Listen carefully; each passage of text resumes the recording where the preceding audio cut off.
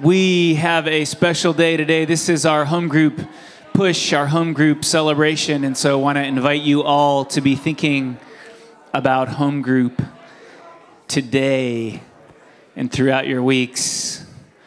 Come on in and let's talk about home groups for 1 second. My name is Andrew. I'm one of the pastors. And today I get the privilege of sharing with you our home group invite. And we're going to have a fair in between services, after both services downstairs.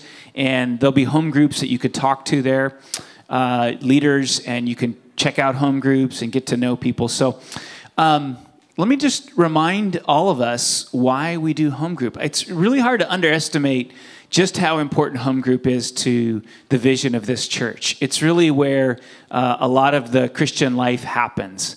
And if you think about our congregation and caring for everybody in the congregation, from my standpoint, this is really the span of care. So every home group leader is connected to the people in his or her home group, and then every home group leader is connected to an elder who is supporting, encouraging, and praying for them. And then the elders gather together and we talk about the home groups and how to shepherd people well.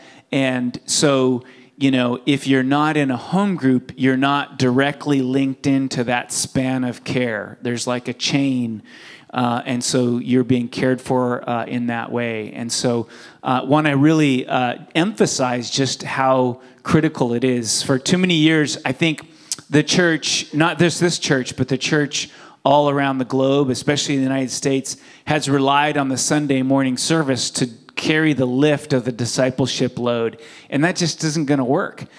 You can't do it all on a Sunday. Sunday morning has an important role, but we need to be in each other's lives. And so home group is extremely important. In fact, this year, as we've talked about how the focus of each one of the pastors, I'm going to be giving extra attention to the home groups and hopefully helping to get them to next level, even as we think about shepherding and making disciples. So very excited about that.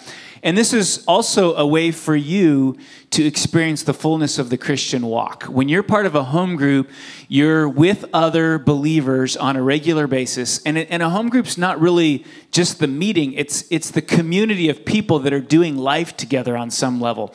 And embedded in that process of doing life together is, you know, the key things that are associated with following Jesus. So worshiping and being discipled and serving others and living on mission. The only thing is you're not trying to do all that on your own. You're doing it within a community that's helping to structure and organize that process. And so I just want to invite you, you know, to go all in with your Christian walk, with your walk with Jesus, and take advantage of home group as an opportunity to really accelerate that, to live into the fullness and the riches of our walk with Jesus. In order to do that, you need community, and community is home group is the key place where you experience that community. So we're going to have Sue come on up and share a little testimony about home group. Come on up, Sue.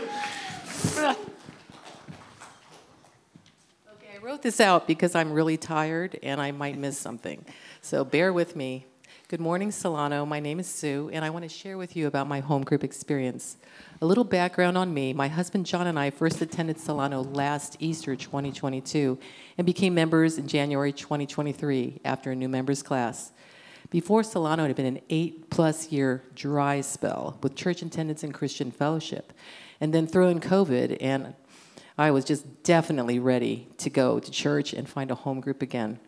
With John's encouragement and prayer, I found this church through Instagram.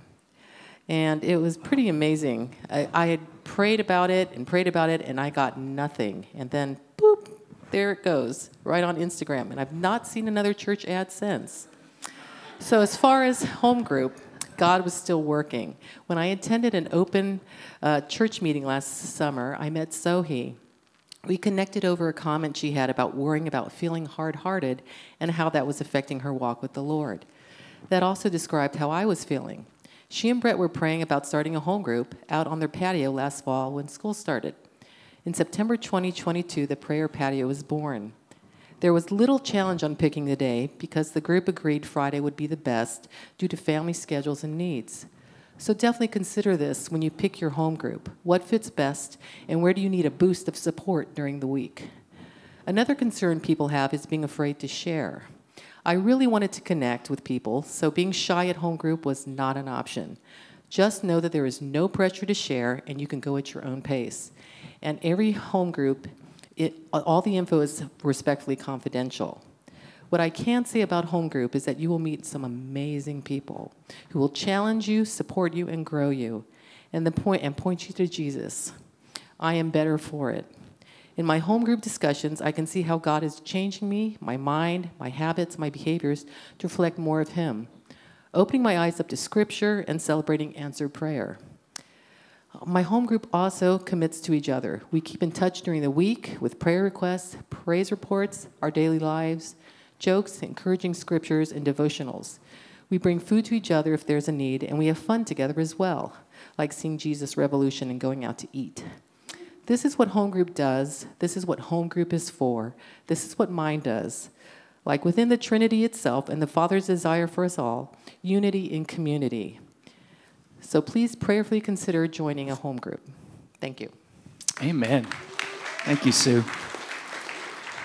So if that touches your heart, it touches mine, then here's what you could do, some next steps to get involved with home group, how to join a home group.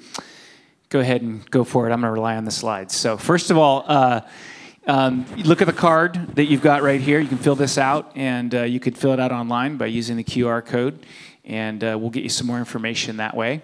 And then step number 2 is you can get connected by coming downstairs after service and joining us as we have home group leaders available. You see that we all have name tags on today because we want to make it easy for us to connect and go to that next level. So ask about home groups, come down to the social.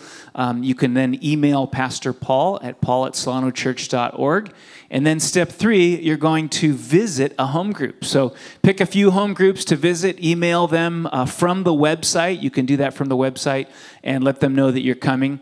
And then just try it out. We kind of have an open policy here. You can come and visit, and you could visit several of them and just prayerfully ask God, where do you want me to be in community? Because I know the Lord wants you to be in community. He doesn't want you to try to live this Christian life on your own. So jump in, get connected, be a part of a home group, and you will be blessed, and you will be a blessing.